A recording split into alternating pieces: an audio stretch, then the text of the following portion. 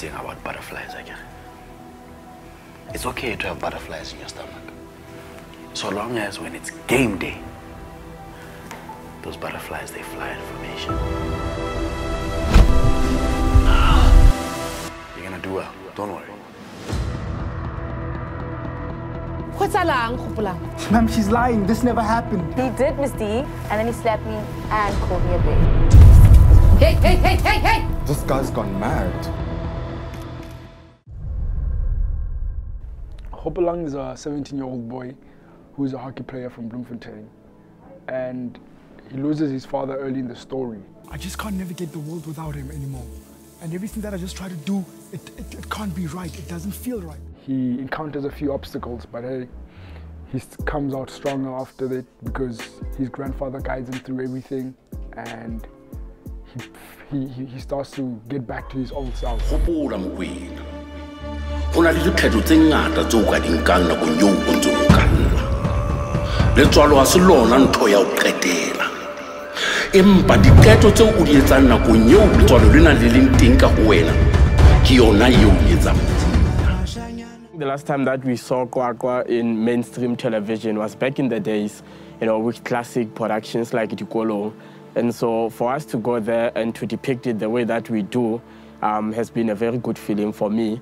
And also even reminding people of the landscape and some of the beautiful things that you find when you go to Kwakwa. Essentially, what we've always felt as the residents of the place is that we don't really have that kind of a good relationship with it from a tourist point of view, because we go up around the mountains and they sort of become things that you see every day and things that you even want to escape from. So when you now see it as an outsider, someone that has moved out of the place, you sort of reconnect, with some of those landscapes, and it becomes a very good feeling. Hey lang, Hopelang. Go na mothenwa. Yeah, it is. But who are you? How? Ke nna Mosongwa. How sang Hopolana? Musongwa. Hey. Hello, I am Nomsa Dlamini. I play the character Mosongwa Litsiye. She's a beautiful 17-year-old with aspirations of becoming an engineer. So she's a lady who loves her culture and respects heritage, and she's very proud about where she comes from. Hey, man. Mashwaka mpontsha ma. Matitika. Aseba bona ka sepa ga wa tla bona tla titika basadi ba rona. Ena ke sello. Mo filming e bitswang Molamu, I'm a 17-year-old guy who is madly in love with a girl named Musonga. It so happens that I run in Nale and I got a bona ka mokgo ke leng kwata ka teng. Toli mona tshella kwa. Toli mona twela ntena ba tla ba pala. Okay. Personally, I feel as a Mosotho man, I'm proud that I've created a piece of Basotho artwork, right? Whether we now link it to the foundations of heritage, that's open to how you as a viewer interpret our artwork. I'd love for you to develop a keen interest in the Basotho culture and heritage, but that doesn't necessarily mean you watch Molamu and you now know who and what Basotho are.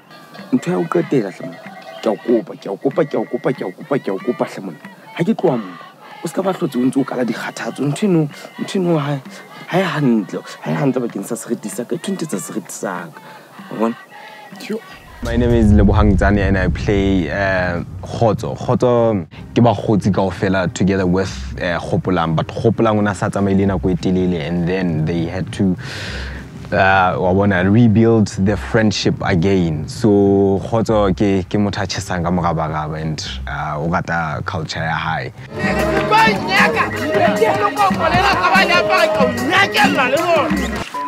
Sound on standby.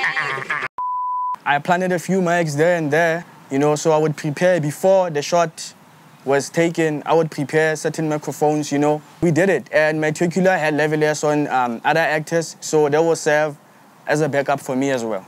I was using an F8, so it's basically what people use when they go out on field to record, whether it's film, whether it's documentary, whatever have you, you know. So I would have loved to have used, you know, the Sound Devices Mix Pre-6, but hey man, couldn't get a hold of that in time, so we had to make do with what we had.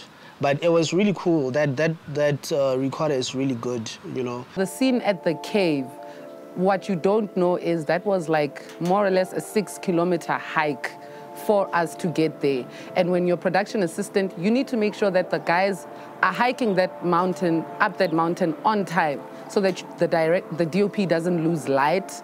You need to make sure that they're hydrated. The makeup artist, you gotta find a way to make sure the kit gets up there and that people's makeup is not smudged. When you see it come to life, it's beautiful, and yeah. If you really want to be in a television space, you have to prepare yourself mentally to be worked out until you die to self. There's mountains, there's terrains. That's why I said it's never fun. It's fun to be on set, but it's never easy. It's a whole lot of blood, sweat, and tears. You need to do your research, you know? You need to make sure that you know exactly what you are dealing with. It's not really about what you know, it's more what you can share when you are with your teammates. Elizabeth. My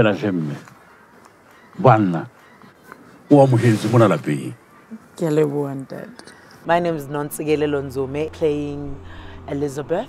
She's an entrepreneur who lost her husband, mourning as well, but you know, working hard to like block that off, raising a young man who now, after the death of the father, has become very problematic. You need someone who can teach you how to be a man. What goes on behind a good shot is a good script. You know, I've always learned that you have to stick to the script because motion picture is that. The picture tells the story. They say a picture has 1,000 words, and I think with motion pictures, 1,000,000 words. Understand the brief first and what is it that you need to say with your shot. So yeah, my shot is really informed by what the script says. So I cut wood, and you get to cut sticks. Hey, untlhokomelo na moshemane tu. Mora ha ke etse thupa mona. Wa nkutlwa ke ke betla Molamu. My responsibility as a producer does not end when Channel has approved the final product. If anything, that's where the other stress started for us. That was, how do we then promote this movie in a dignified manner? We needed to ensure that there's a sense of pride from all the civilians in the Free State, and as many people as possible within the province know about this movie.